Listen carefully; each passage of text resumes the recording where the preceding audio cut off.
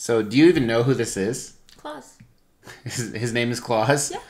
What do you think his real name is? Weapon X. You knew that. I'm impressed. I thought you would call him Wolverine. Well, I love you. I've been reading up on your book. I love you more than you can imagine right now. Nice. You just skipped a beat. Your heart. No. You're so excited. No, that's probably because I'm flatlining from all the beer I ate yesterday. 8? Yo, I ate that shit. What the fuck? I was just looking at you. Is that all right? Look at the camera. Okay. All right.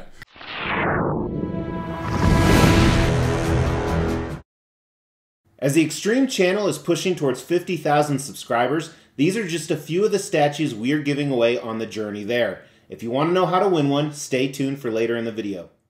Hey everybody, if you're new to this channel, then you're unaware that this Age of Apocalypse Weapon X or Wolverine or Claus statue was actually painted by my wife, and this is the first reveal of it. So if you want to know what all that's about, go ahead and check out this video right here. This video right here details the origins of this statue. It talks about the price, the sculpt, things we're not going to cover today. But it came as a kit only or an unpainted statue. Now in the statue world, if a statue comes unpainted or as a kit, it's a big problem for collectors for a number of reasons. Number one is there's not a lot of people out there who actually paint this, so availability is scarce. It's tiny. It's not what she said. It's tiny. Availability is tiny. If you find a good painter out there, not only do they cost a lot of money, but you have to ship it across the country or maybe across the world. And it takes years sometimes for you to get your statue back. I think I still have some with some other painters. You don't know? I don't know. I'd have to check. I have a spreadsheet. Oh, good. It's possible I have statues I don't know about. All right, so as I said, this is actually a version of Wolverine from a comic called Age of Apocalypse, where Apocalypse has taken over the world. Magneto actually leads the X-Men. Wolverine, who goes by Weapon X, or when he's in this house, you call him what? Claus. Claus has actually lost an arm to Cyclops, who's actually his adversary because he is fucking Jean Grey. With that being said, today we're going to do a review on the paint and kind of talk about how you did it. Now, a lot of people want to watch like some work in progress videos of her painting it. It's boring. She's made a ton of them, but the problem is it's probably like 40 to 80 hours of footage that I would physically have to go through and edit, and unfortunately, I just don't have time for that because I'm too busy. What am I doing? On your tablet. On my tablet. I'm too busy working, making you money. Ah. So with that being said, I don't know, where should we start? Should we talk about like how you learn to paint statues? Because this isn't her first statue she's painted. First thing she did was she actually painted my thing. Right here, you can check out this video. And she did a really good job. That was my favorite, and kind of a spoiler, this one might beat that. I like that statue better, but I think the paint job on here is really good. Which, she doesn't know how I feel about the paint because I've been playing it very close to my chest. Correct. And then every time I paint something, I'm like, hey, how does this look? And he won't give me any reaction. And then she also painted this Godzilla piece right here, which is a tough piece to paint because it's Godzilla. So that's definitely, of the three you've painted so far, my least favorite. Yeah.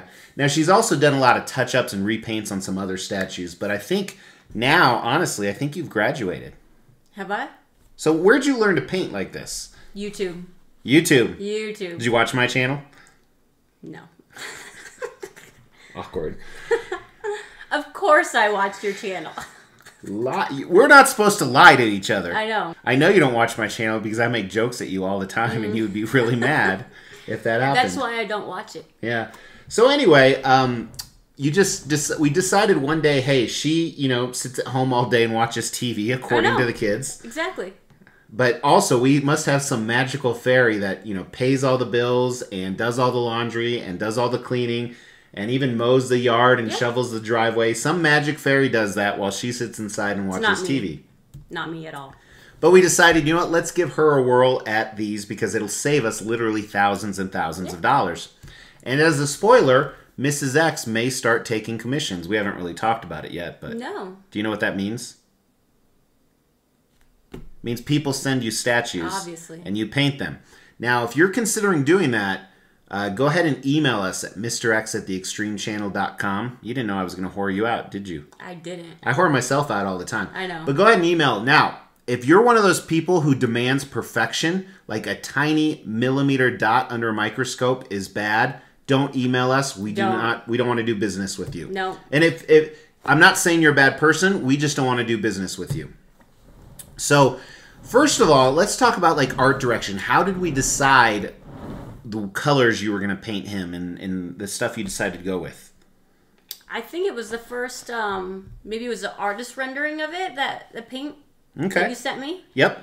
And I liked the color of it. So I went to the store and I tried to find a color similar to it. And then So for his suit or for everything? For his suit. What about like the base here? So obviously this is a black museum style base on Yes. the bottom, the sub base here. But why'd you decide to go gray? Because I know some other people, they decided instead of making it concrete, they went sand. Why did you decide? Yeah, I think every one that you had sent me before the sand ones, I had done in the gray already. I hadn't seen a sand one. Okay. Now I like the concrete better personally because Age of Apocalypse is like end of the world and there's bombings and things like that. It's not like he's on a sandy beach somewhere, so I dig that.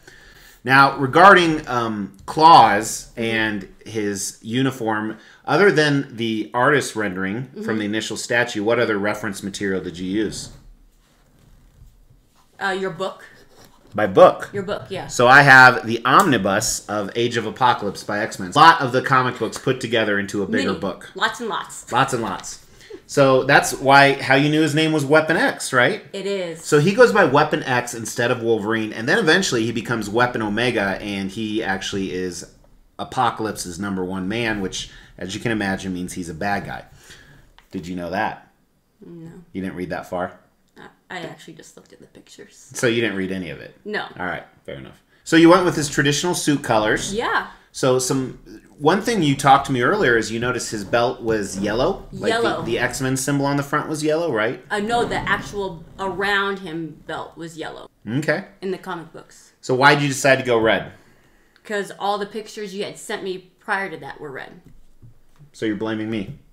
I'm not. I mean, I can change it. I like the red much better, and that's the great thing. If there is something on here I don't like, she can actually change it. Yeah. So I gotta say, there's your last few statues you painted, the tough areas were human skin tone. Mm-hmm. And Which I didn't have any human skin tone in the... No, but on touch-ups you've done. On touch-ups of other statues. Eyes and teeth. Mm-hmm. And I gotta say that I think the eyes and teeth are 10 times better, and the skin tone is 3 times better. You don't like the skin tone? No, I think it's done very well. Oh, gotcha. It's partially the lighting, too. Yeah, it looks different in every light, so... All right. So let's talk about the base here. Before you paint a statue, what do you do to get it ready? Well, first of all, I wash it. Like in the shower or with your tongue? Okay. Kind of feral and cat-like. He's very feral and cat-like. Yeah. No, I That's gross. I'm sorry. No, I soap and water, and I take a toothbrush and, My toothbrush? your toothbrush. All right. Yeah, because you have to get all the mold release off of it. Otherwise, the paint won't stick. Okay. Yeah. So after you've Mold, washed like it. Mold, like moldy. Moldy. Yeah. After you've washed it, Yeah. what's next? I gotta let it dry. We're not... This isn't going to be like a 50-hour video, okay? You don't need to say... it's not? Then I moved this piece to here and I set it Okay, down to well, dry. I mean- So after you washed it, Yeah. it obviously dries. Yeah. Did you use a blow dryer to dry it? No, air. Air dry. Like... Yes, I blew it dry. Okay. Then after it's dry, what'd you do next? Then I usually give it a prime coat. Like I use primer. Like Optimus Prime? Was. So, primer is something you buy at the store. It is, yeah. A can of primer, and I just spray it down. Spray it on? Okay. Yeah, every piece. Then after that, let's talk about the base. First thing you Yeah. did is you painted it, the bottom part first? Actually, I painted the top part first. Okay. So Yeah. did you use one color of gray or multiple colors of gray, or is there other colors in there? Yeah, so I started with like a base coat of a gray color. And then I added some darker gray, lighter gray, black highlights. And then I went through with like a sand, like a tan color. Okay. And what's interesting is, if you look close, you really can't see the sand tan color in there, but it does accentuate the gray. And another interesting fact is the unpainted kit, if you guys recall, was actually gray. It was. So did you really do anything with it, or did you just leave it? I actually did a lot with it. Okay. I mean, I can tell. I mean, maybe I'm just giving you shit, lady. Untrained eye. Why do you keep touching me? You know I don't like to be touched. You like this. Your hand is cold as hell, too. It's not. Ah! So then after that, you decided to paint the bottom here, the what we call the museum style, kind of the sub base. Yeah, I used my paintbrush for that. Really, like a roller? Yeah. Okay. My 4-inch paintbrush that I use like to touch up the walls. It's only 4 inches. That's what she said. Was that a joke? Oh, ouch. All right, so now let's talk about Wolverine's blue color. Now, it's very shiny, very sparkly. It is sparkly. How'd you do that? That was the color of paint it was. Oh, wow. Okay, why'd you choose that? Because... Was he sparkly in the comics? No. I mean, I can tone him down, but I think it looks great, actually. I actually like the extra. Yep, just a little, gives it a little sparkle. Yeah. Little shine. It is a little shine. Now, for his uniform, was this difficult? Did you just use that color? Did you put any other shading or mixes in there? So I used the color that I bought, and then I added some black to it. Okay. Because I thought it was a little too light. Now, you used an airbrush for that part, right? I did use an airbrush. Okay. But I didn't. I used my hand painted the black. The black on his boots here was hand painted? Yes. Now, when you originally airbrushed it, did you paint that the blue color and then paint it over that black? Okay. Correct. Now, when you painted over it black, did you use anything to, like, painter's tape, or how do you do that? I mean, I know, but they may not know. Oh, no, I just freehand it. I don't know. Yeah, I freehand So you freehanded that? Yeah. Okay, what about, like, his belt and the patches, the red patches on his back? So his belt comes off. Okay. So it's by itself. So I just airbrushed that guy, and then I hand painted the black lines around the X there. Now with his belt here, it actually looks like a leathery texture. Is that from the sculpt or something you did with the paint? It's the sculpt. You could have taken credit for it. I could have, but I mean, I didn't want to take away from the sculptor. I take credit from everything you do. Oh. Awesome. The only reason she paints so well is from my coaching and direction. Exactly. What about kind of these patches on the back? Yeah, so Is that the same color of red? It is the same color as red of his belt. Masked off the suit color to get the red. So you used silly putty? Yeah. On the suit? On the suit, yeah. Okay, and then did you hand paint this, or? No, I airbrushed it. Okay, so you airbrushed that? Yeah. So that was a lot of putty. It was kind of a lot of putty. Do you play with the silly putty? I don't. No, silly, yeah. As an adult, silly putty isn't very entertaining. As a kid, that shit was the bomb. And I think some similar comments can be said about his gloves, but the difference here is you do have a buckle with a silver latch on it, I guess you would call it, or buckle. Buckle, yeah. So was that hand painted? It was. Okay. The silver was. And same thing with where his claws are coming out? Yeah. So what's great here is I think you picked an interesting color. It does contrast the claws a little bit. The claws are actually metal, so they're not as shiny, but I think it looks really good. It flows very nicely. It's not too much of a difference. And I think this is more apparent on the arm that he had cut off. So this is the arm that Cyclops cut off. That's why they're enemies. Mm-hmm. And you can see it. It is a silver metallic color, but it's not as metallic as the claws that came in. Now, was that intentional, or did you want to make it match, or why did you decide? Well, I kind of want it to be matchy-matchy, but I didn't want to use, like, chrome. I agree. I think that would have been too much. I think what you have on his arm is absolutely the perfect color. And he has a bunch of arm switch-out options, if you guys recall. So the first one is the one we're talking about right here. Mm-hmm. And then also kind of the nub, which essentially you painted the exact same way. I did, yeah. And then he has you can actually still have his arm before he lost it. Now, you don't have to put the claws in, so there's kind of holes there, which looks a little weird, but it's another display option. Or here's what it looks like with the claws. Now, let's talk about the skin, starting with the arms. You know, the skin tone is something that's very difficult to do as a painter, from what I understand, yes? Yeah, well, everybody's skin color is different. All right, so the skin tone is very difficult to do. And I think you did a very nice job. And if you look really close on here, this is where it looks really good. You can see not only the veins. Is that some? How'd you highlight that blue on there? Did you hand paint the blue and then spray over it? Yeah, that was after I did a base coat of skin color. I went in and made the veins really, really dark.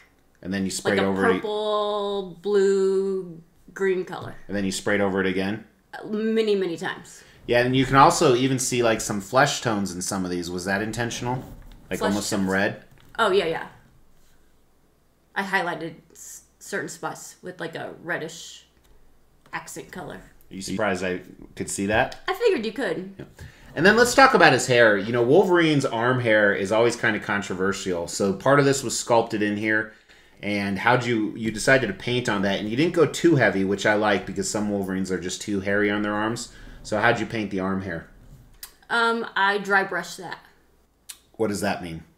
So I take a paintbrush that's dry, and I get some paint, and I get like almost all the paint off. So there's just very, very little, and then you just like stroke. So like... Yeah, like this. And you just hope it looks good? Yeah. Good job. Nicely Thanks. done.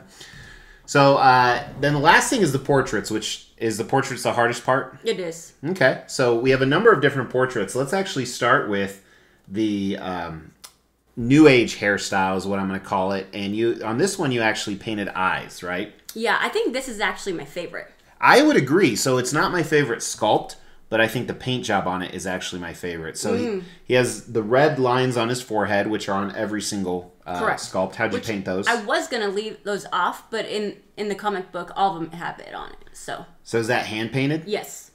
Okay. After the fact. After everything's done. After everything else? Yeah, so I sure hope I got them right. Now talk to us about the eyes. You hand painted those eyes as well, right? Yeah, I did. And I think that is the best job on eyes you have done. Oh, personally. really? Yep, those are done very nice. well. And I noticed in a lot of these, you also added some rosy color in the cheeks. I did. Is that underneath the... It's actually toward the top of it. Toward the top of the layers. Yeah. So I just took some red paint and thinned it way down and then like rubbed it on there and then took it off. So it almost like stained the skin. So you're good at rubbing things. I am really good at rubbing things. All right, so moving on. Anywho. Talk to us about so all of these characters had teeth showing, which teeth Correct. are the hardest to do. And I think these are my best teeth. I agree. You know, they're not very glossy, which we do see a lot, so there's not really... I can put more gloss on them. Yeah, I think there's a little bit of a moist effect that you typically see, but his mouth isn't open, so I'm okay not seeing that, but... I can see it on this one, the glossiness. Like if you turn it a certain way. See that? Yeah. No. But even like the gums look great. Tiny. I don't even know how you paint those gums like that. Do we have a paintbrush with that fine of a Yeah. bristle? Yeah, and then I just get really close. Okay. So let's talk about the hair on this one. Oh, yeah. Now, the hair on this one's very different. Not only the sculpt, but you added the blue streaks, which you didn't do on the other one. Why'd you do that? I just thought maybe for a little extra flavor, you know? I mean, I can do it to all of them if you like it. I mean... Yeah, I do. I think I like it, but I think I like it without it as well. Yeah, so. I just figured variety. So let's look at the ugly portrait. This one, you didn't actually have to draw pupils on the eyes. Correct. So that makes it easier because he's in his rage mode. Yeah, which I saw in the comic book. Some of the eyes were red, and some of the eyes were yellow. Yeah, so it's inconsistent, mainly because you have different illustrators doing it. But this one, you can really see some of the stuff I was talking about in the gums, and you can really see those rosy red cheeks. And how'd you do the hair? Did you use putty so there's a clean line between the hair and the face? Because it's pretty clean. You just hand painted that? I hand painted the black or the hair. Okay. After the face was done. And the rest of the hair on this one is actually pretty solid black, but it's not too monotonous. So you stayed good with the sculpt. It's not like it was just caked on there. Oh yeah. And then the last portrait, kind of a combination between those two put together. A lot of the same things. I mean, really a lot of the same strategies and techniques, yes? Yeah, I like the hair sculpt on this one. Like I saw a lot of this in the comic book. Yep. No, and I think, and that's actually kind of what we're looking at right now. This is probably the most accurate to the Age of Apocalypse, even though, like we said, there's a few different illustrators and variants. So overall, I have to tell you, if I was going to give this, probably the one criticism I would give is some of the arm hair. Mm-hmm. It's just kind of different, but I don't know how to do it well. That's the only criticism. It's different? Yeah, it's just the way it's on there. Maybe it's the color. I don't know. Oh, I used like a brown color because I didn't think arm hair should be black. Yeah, no, I agree. I think it's still almost too dark because it kind of looks like dirt a little bit. I think that's my one criticism. So I don't think it's perfect paint, but I would still honestly give this a 5 out of 5, even if you and I weren't, sharing a bed. Oh. And having sex. Make sure you stay on your side of the bed. That's right. So 2 nights ago, we were just sitting there, getting ready for bed, and we noticed both of us were on like the one side of the king bed. You could have fit like 9 people in between us, and I was like, "Are you mad at me or something?" And we couldn't stop laughing. And I had my pants on. It had nothing to do with something like that. But yeah, so fantastic job. Very excited. I don't know if we'll take commissions or not, but if you're interested, let us know. And just know that she's probably going to screw it up. So I probably will. So if you're okay with that, go ahead and email us at mrx@theextremechannel.com. And anything else to say? Nah. Nah.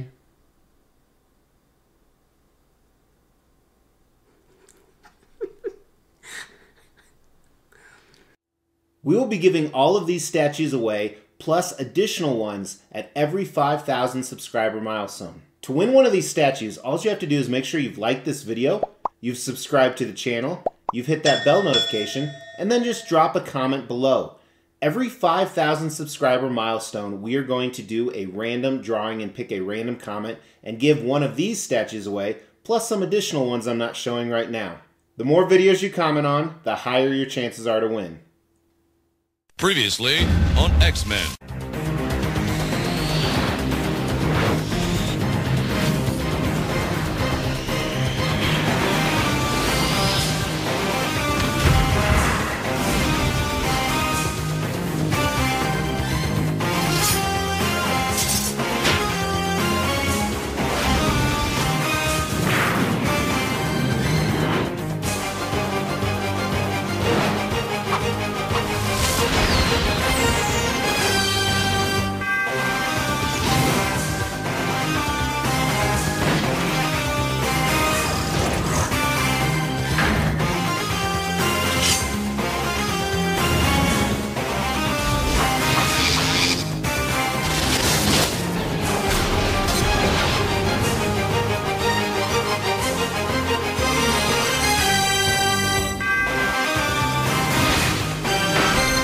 All right, thanks for tuning in, guys. Please drop us a like on the way out if you think Mrs. X did a good job. If you think she did a bad job, go eat a bag of dicks. But we really appreciate you guys, so subscribe if you haven't, if you want to see future content about statues and or Mrs. X and me. That me probably will get us less subs, but...